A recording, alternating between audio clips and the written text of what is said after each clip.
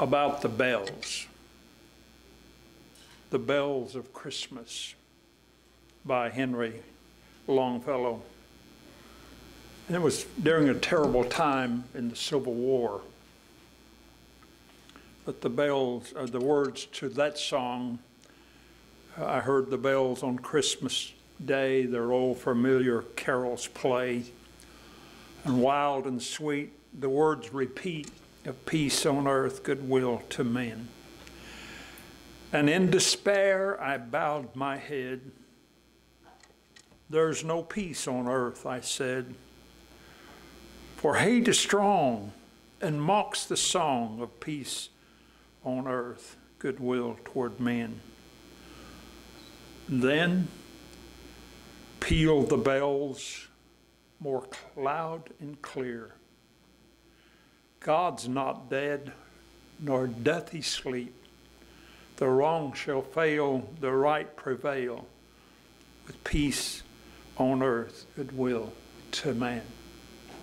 Now there's a little more to that story that I'll share with you in just a little while. This year, the College of William and Mary in Williamsburg, Virginia, will celebrate their 329th year. Now, Brother Darrell, what has that got to do about us? Well, it's one of the oldest colleges in the United States. During the Civil War, it was left laying in ruins. And it continued to struggle for a while until the destruction came of part of the buildings, until the faculty, part of the faculty and most of the students were drafted into the war. But for 7 years, the old college president left his dwelling place and walked through the rubble to the college chapel. And from the upper belfry, a rope hung, and every day for 7 years, he pulled that rope and the bell rang. Ding dong, ding dong. And he said that he wanted the people of Williamsburg to know that the college was still there every day for 7 years. Rain, snow, sunshine, ice, bad weather, he made his way to the chapel belfry and rang the bell. And his faithfulness paid off, because right after the war, the college was reopened. Now, those two little stories, and the one I'll continue a little later this morning, bring to focus the importance of the bells ringing at Christmas. I want us to go now in the Bible to a time when the northern kingdom of Israel had been laid waste and his people had been carried away into captivity. The southern kingdom of Judah, with Jerusalem as its capital, was under attack, but not yet conquered. And to many of the people, it seemed that even God had deserted them. His back had been turned to them. It was a sad and depressing atmosphere that the prophet Isaiah came to fore. But Isaiah's faith and hope was not dimmed in the midst of battle, in the midst of his people being carried away into captivity. And God spoke through him in a prophecy that brings us this morning to what I want to talk about. Isaiah chapter 9, verse 2 through 3, if you want to look on the board or follow in your Bibles, and there's other passages more than 2 and 3, but this says, the people who walked in darkness will see a great light. Now, the light's not shining yet, but will see a great light. For those who lived in the land of deep darkness, a light will shine. You will enlarge the nation of Israel, and its people will rejoice. They will rejoice before you as people rejoice at the harvest, and like soldiers or warriors dividing the plunder after a victorious battle. And then in verse 6 and 7, around 700 years before Jesus came to the earth, Isaiah wrote this prophecy. For unto you a child is born, a son is given. The government will rest on his shoulders, and he will be called Wonderful, Counselor, Everlasting Father, Prince of Peace. His government and its peace will never end. He will rule with fairness and justice from the throne of his ancestor David for all eternity. The passionate commitment of the Lord of heaven's armies will make this happen. 700 years prior to Christ's birth, Isaiah said, it will happen. A child shall be born unto you. Those words came when most Jews had lost all hope in the nation of Israel. Yet in their despair, God gives these words as if the bell was ringing out, and we can almost hear the bells ringing out the Christmas message. Isaiah was ringing the bell of the coming Christ, of the coming Messiah. And it will ring a special message to those who are living in darkness. And I want to just quickly go through again what Isaiah said. The first thing he said, for unto us a child is born, unto us a son is given. Down the road, this is going to happen. A child is born, a son is given. For unto us a child is born, unto us a son is given. A new baby is coming. Well, that's a long advertisement. A baby, lady becomes pregnant, and they proclaim mostly to the parents, most of the time, maybe to a close friend or loved one, hey, I'm going to have a baby. A new baby is coming. You mean you're going to have a baby? Isn't that wonderful? But it happens all the time. I mean, that's not anything unusual, is it? I mean, you know, how many of you have a friend or a loved one who's going to have a baby before long? There's got to be somebody somewhere, you know. Maybe not. None of you know anybody that's going to have a baby? Whew, that's very unusual, but it happens all the time. Then the proclamation, it's going to be a boy. Really? What are you going to name it after its daddy? Oh, okay. But that's not anything unusual. Congratulations to the parents, we say. But Isaiah is saying it's going to happen. But we need to read on to get the news, to hear the bells ringing. Think for a moment about the word given. It has great implications here. 700 years before it happened, Isaiah said, God the Father, God, the eternal God, is going to give the world his son, his baby. That's exactly what John 3:16 says, for God so loved the world that he gave his only begotten son. He was given to us, not just to Joseph and Mary, not just to the people of that time, but he was given to the whole world for all times. Amen? He's so important, this baby. Acts 4 says, in no one else can salvation be found. You think he's not important? He is. Isaiah said there's coming somebody down the pike, 700 years down the way, God's gonna give you a son, the world, and in him will be found salvation. He's given to you. It doesn't cost you a thing. For all the world to have a Savior. The most important thing, in my opinion, at Christmas time is not, even for Christians, is not to remember just that the angels came to the shepherds on the hillside watching their flocks by night. That's good, and we like to read about it and wonder about it. And suddenly the angel of God came, and a host of heavenly angels came, and that's good, but that's not the most important thing about our Christmas story. The most important thing is that bell that Isaiah rang, for unto you a child shall be given. The most important thing is not Joseph and Mary.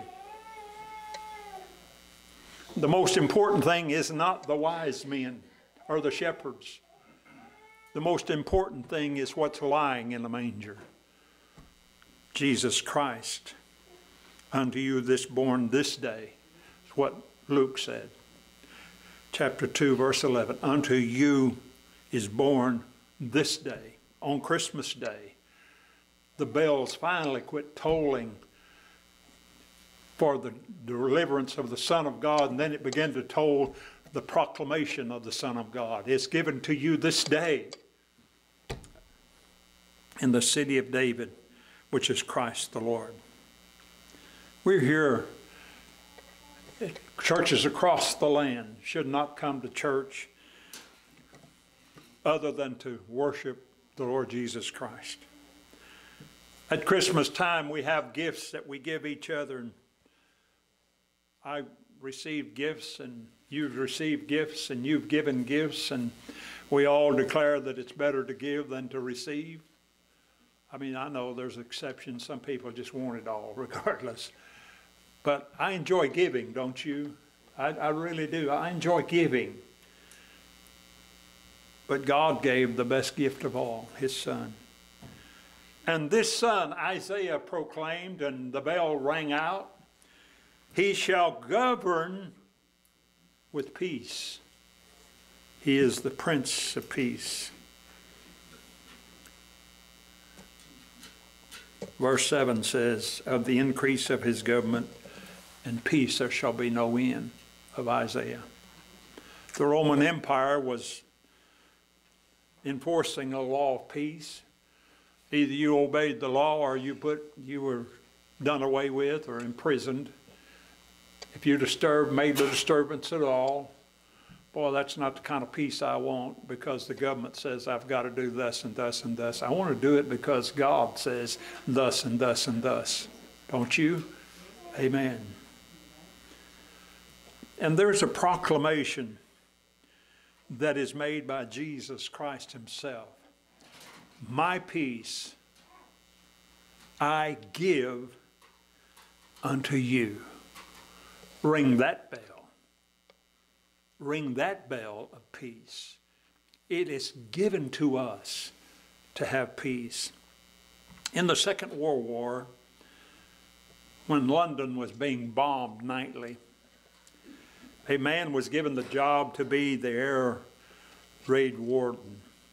And when the air sirens went off, or the raid bombs were going off, and they would all head for shelter.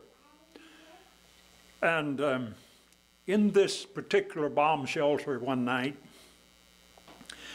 2 American soldiers had come in with their girlfriends to get away from the danger. And the room was crowded with people getting away from danger. And in the background, these 2 couples sat together, and they were singing just a song among themselves very quietly. They were singing. And the warden overheard them, and he called for silence in the room.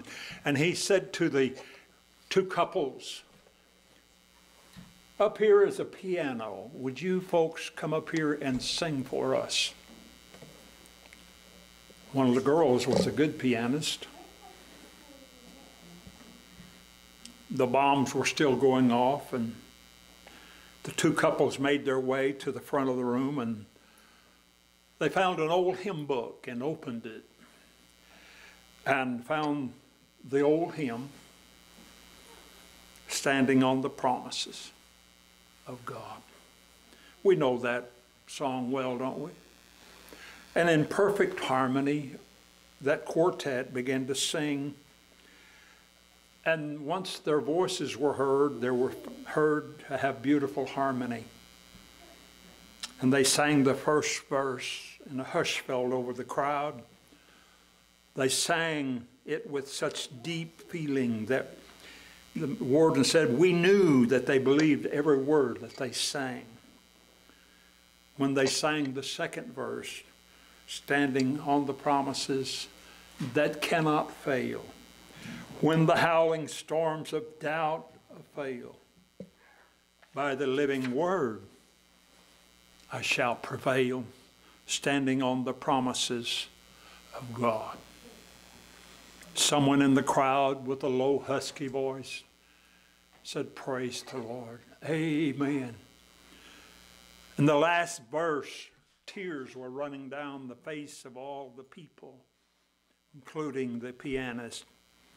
And when they came to one of the verses, one of the boys beckoned for the crowd to join them. And with quiet, half-choked voices, they began to sing together. Then the warden said, let's bow our heads in prayer. And there was an Englishman telling the story there. And he said, I've never been in a church service where I felt so deeply the presence and the peace of God flowing. He said, we forgot about the bombs.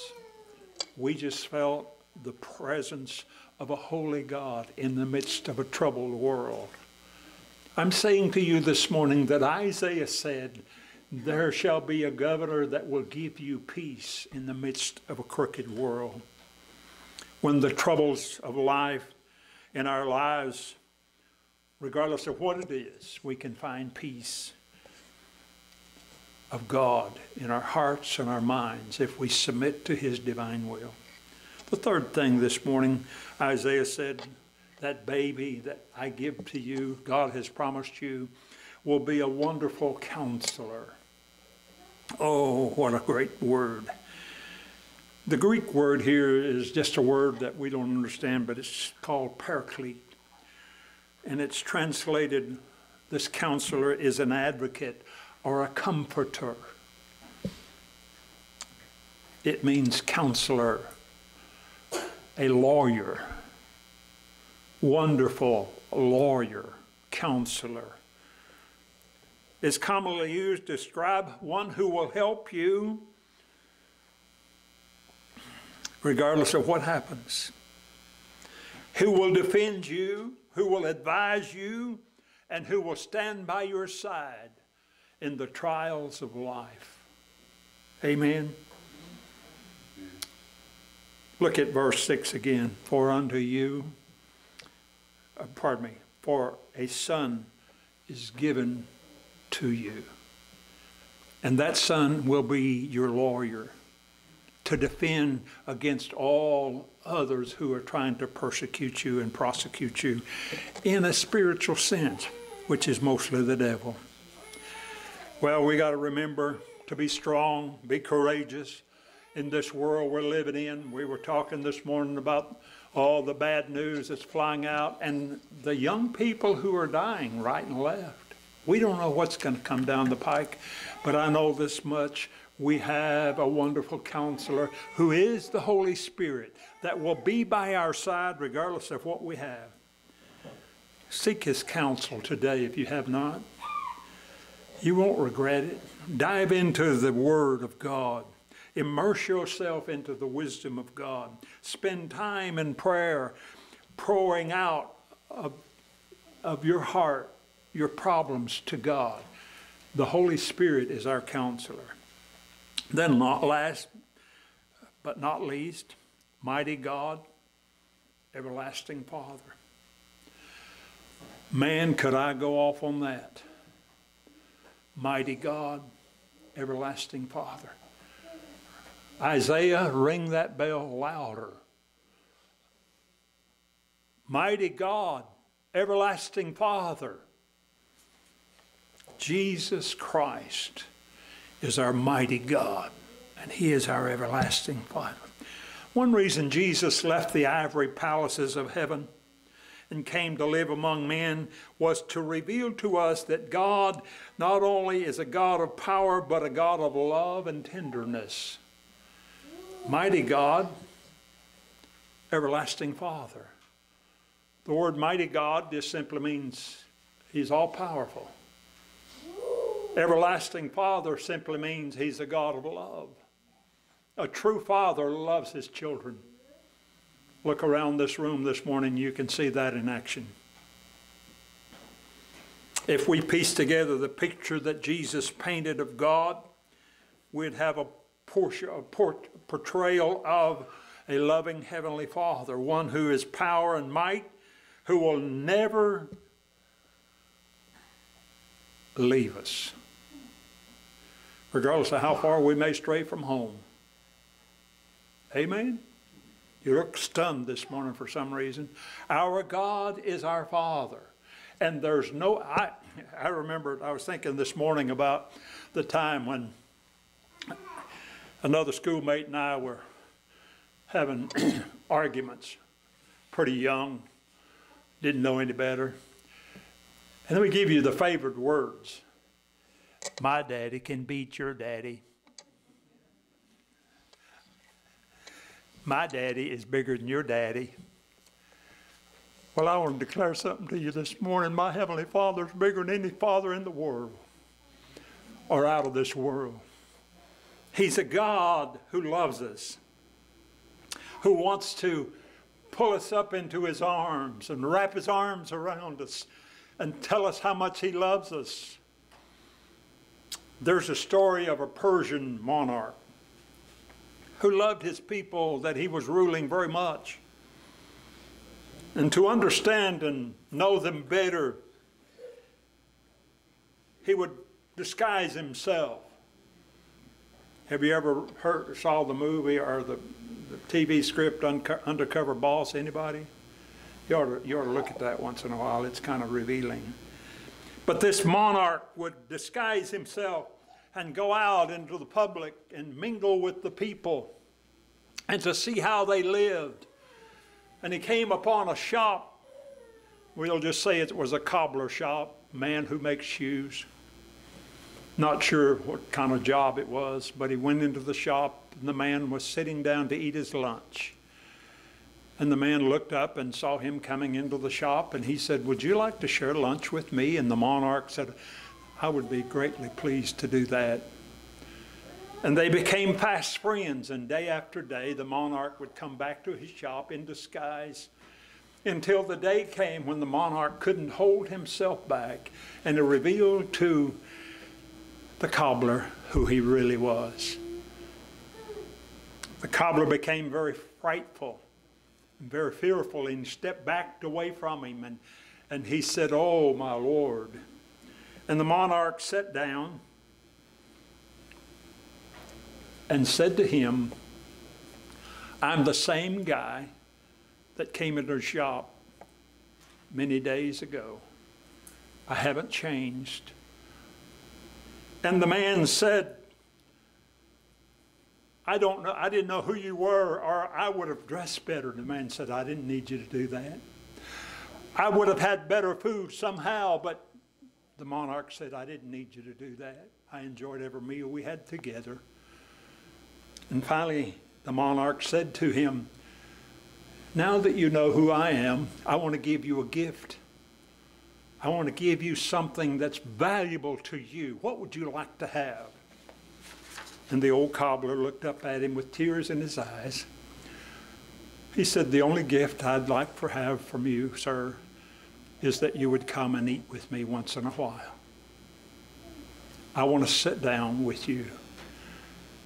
We have an almighty God who is a heavenly Father that wants to come and sit down with us we don't need to fear. He'll take us up in His arms.